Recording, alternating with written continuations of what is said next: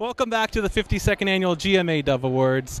Tell me, you guys, it feels like there's a special energy in the air this year. We're back, we're live in person. So much has happened over this last year. How are you feeling coming into this evening? I'm feeling good, man. Like you said, it's good to be back in community. It's good to see all this stuff going back down. You know, we out, we looking good, you know, feeling good. Absolutely, I'm inspired.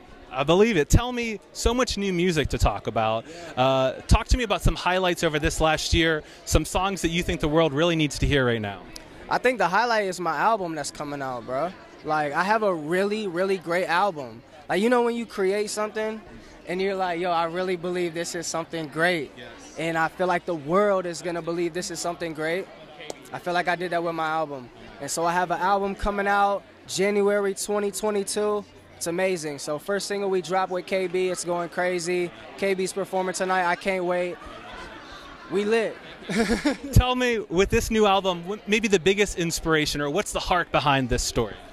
I think the biggest inspiration behind this is just legacy. Like, I had a son during the pandemic, and so just I'm a family man now, and it's just like it's more than just going in the studio and making a rap song now. You know, this is my career, this is my art, and I want to leave a legacy with